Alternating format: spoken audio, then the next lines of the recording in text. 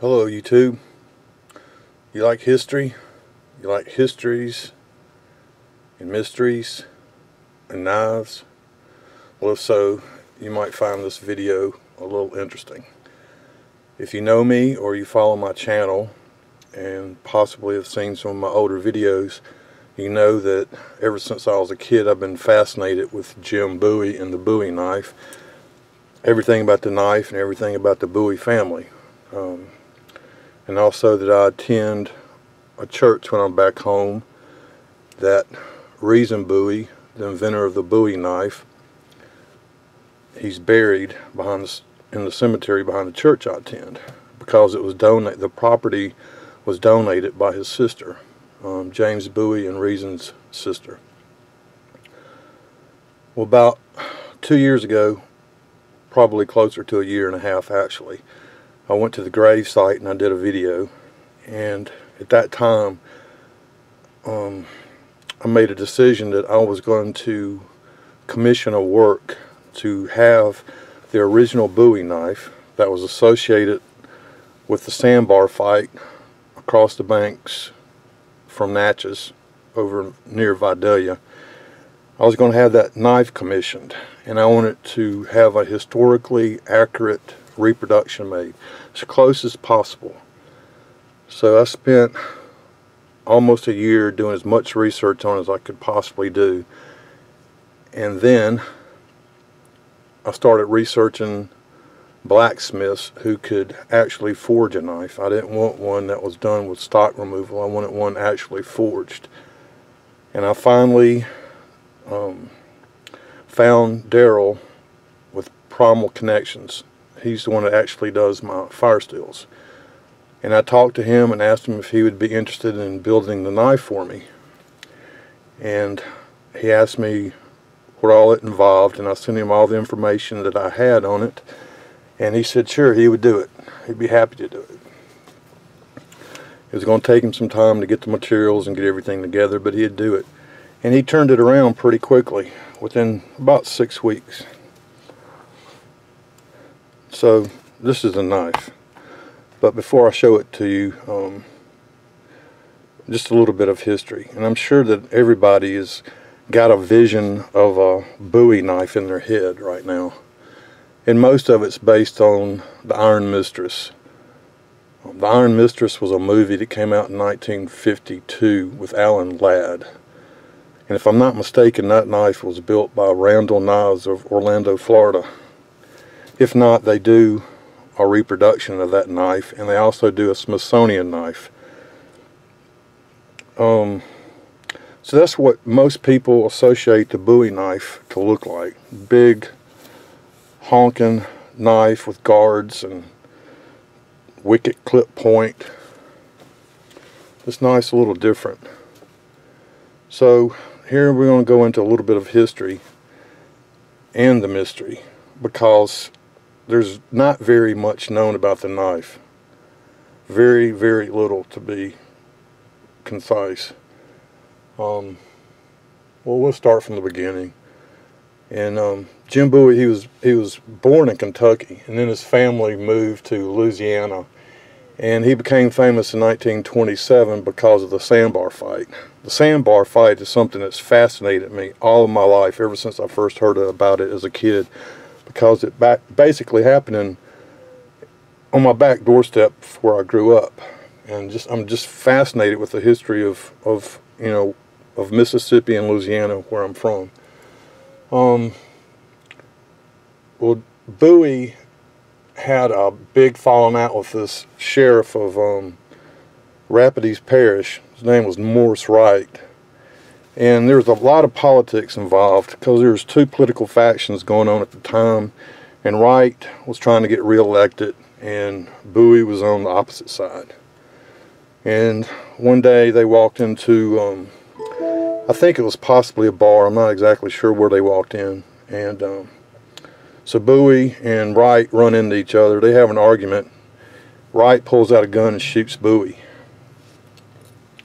And at that time, all they had was single shot pistols, and they also weren't very dependable. So after Bowie got shot, he decided from now on and then on he was going to carry a knife on his person.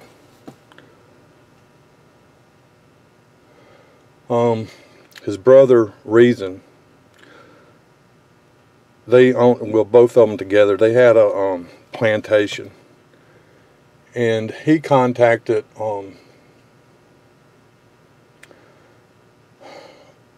let's see, back up again. Okay, anyway, they had a blacksmith on their plantation. His name was Jesse Clifft. This is a reproduction of Jesse Clift's knife. And what I'm about to tell you now is all that's actually known about the knife. I'm reading off of notes real here because I don't want to. I'm trying to make this as brief as possible, but historically, the Bowie knife it's not a single design. It was a series of knives improved over several years by Jim and his brother Reason.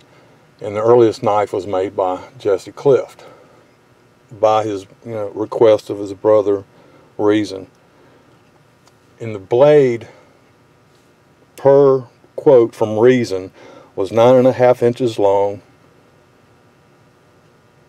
1/4 inch thick, and 1.5 inches wide. It was straight back, described by most witnesses as a large butcher knife, and having no clip point nor hand guard, and was simply riveted with an oak scaled handle and was made from an old file.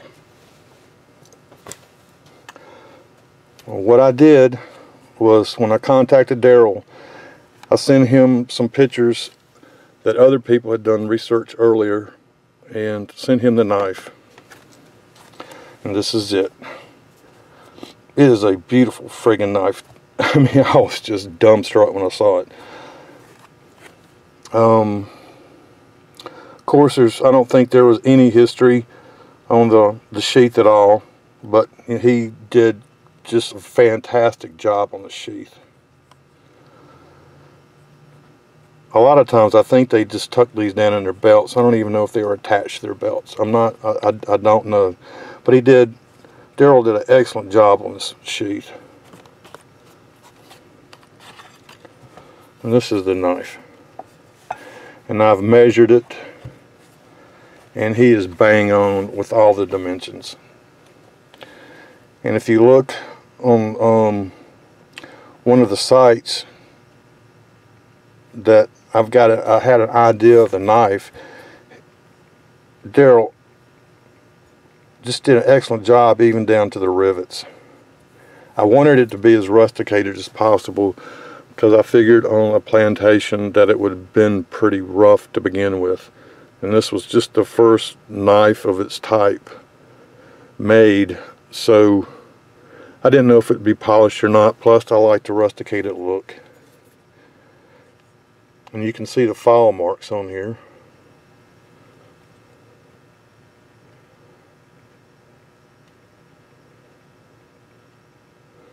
It's just awesome, awesome knife.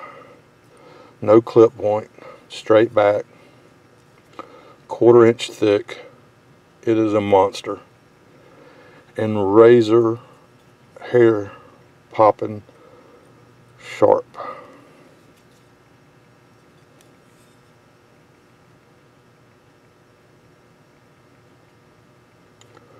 Just awesome oak handles. Fit it well. Heavy. And this knife is only made for one thing. It's not made for skinning deer. Just a brief history on the Sandbar Fight and why I find it so fascinating. I've already told you about Bowie and Major Norris, getting in an argument, and later on these factions, they got in even more arguments. And I'm just going to read this real quick because it's more concise and to the point. But on Wednesday, September 19th, 1827 at midday, James Bowie and Major Norris Wright attended a duel on the sandbar outside of Natchez, Mississippi. Bowie supported duelist Samuel Levi Wells III, while Wright favored Dr. Thomas Harris Maddox, both of Alexandria. The duel was conducted by formal rules at the time, with a lengthy delay between exchanges of fire. The duel was attended by 6 participants only by mutual prior agreement, and the supporters of both parties and local witnesses were distant from the duel and separate. At the conclusion of the duel, because they had both fired 2 shots each and neither one of them was injured, they started walking back to their horses. At the conclusion of the duel, the party of 6 participated in a celebration of survival. They walked toward the remaining Maddox partisans because no participant of the duel had a violent relationship with that group. So they're walking back, and all of a sudden these other men pull up. Crane carried a loaded pistol in each hand. The duel participants were intercepted by the remaining Wells partisans. Crane faced 3 additional armed men. Seen from the distance, the remaining Maddox partisans began running forward to join the group. Cunning, who had previously fought with Crane, is recorded as having said, "Colonel Crane, this is a good time to settle our differences." Crane fired and missed Cunning, but striking Bowie in the hip and knocking him to the ground. Cunning and Crane then exchanged fire, with Crane sustaining a flesh wound in the arm and Cunning dying from the shot in his chest. Bowie rose to his feet, drew his knife, and charged at Crane, who struck him so hard with an empty pistol on the head that the pistol broke and sent Bowie to his knees. Wright appeared, drew a pistol, and shot at the falling Bowie. He missed him. Wright then drew his sword cane and stabbed Bowie in the chest, but the thin blade was deflected by the sternum. As Wright attempted to pull the blade free, Bowie reached up, grabbed his shirt, pulled him down on the point of his Bowie knife, and gutted him. Wright quickly died, and Bowie was shot again and stabbed by another member of the group. As Bowie stood, both Blanchard brothers fired at him, and he was struck once in the arm. Bowie spun and cut off part of Alfred's forearm. Carey fired the second shot at Bowie, but missed. The Blanchard brothers fled, and Alfred was shot through the arm by Jefferson Wells, while Carey was shot at by Major McWhorter without effect. The brief 90-second sprawl left Samuel Cunning, Norris Wright dead, Alfred Blanchard and Jim Bowie badly wounded. The unarmed Dr. Denny was shot in the finger and the thigh. Others have reported minor injuries. Crane claimed that the bullet grazed his skin at the time. Interesting little note. Even though Crane and Bowie had fought, Crane helped carry Bowie away, with Bowie recorded as having said, "Colonel Crane, I do not think under the circumstances you ought to have shot me." One doctor reputedly said that how Bowie lived is a mystery to me, but he lived. James Bowie was seriously wounded. One account says he was shot twice with 7 wounds, and another one said he was shot 3 times with 4 stabs, and it took him months to recover. There's a video on YouTube by PhatRiver, the PhatRiver channel, about the Sandbar Duel Part 1 and 2. Excellent. Does it much better than I did with reading. But, you know, this is about the knife, and this is just one beautiful piece of work that Darrell did for me. And this is just probably the most accurate original Bowie knife that I have been able to come up with. If you want to collect Bowies, there's like 18 Bowies that it would take you to complete a collection, because Jim and his brother Reason both did different designs and had knives made, and they gave a lot of them away, and they evolved over the years, becoming more like their original Iron Mistress. But this is mine, and I'm extremely proud of it. It's not something I'm going to use. It's only got one intended purpose, and I'm not going to do that with this. So it's going to sit on a shelf or possibly some type of display, because you know my quest for Bowie knives is not over. But right now this is my baby. I'm extremely proud of it, and I'm just chuffed to bits with it. I mean, it's just gorgeous. Darrell just did a superb job on this. I could not have asked for anything better. I'm going to leave the links to PhatRiver channel, which is really a good documentation and portrayal of the Sandbar fight. I'm going to leave Darrell at Primal Connections. I'm going to leave his information, and anybody else that's interested in this, I'll be more than happy to share anything that I know about the Bowie families, or the Bowie knives, and forward them any information that I can and I already have. But hope you enjoyed this. It has been a great research project, and the more that you find out about the Bowies, the more you find out that you don't know very much, because the whole Bowie family is just a mystery and a fascinating history to research. So if you're interested, go check it out.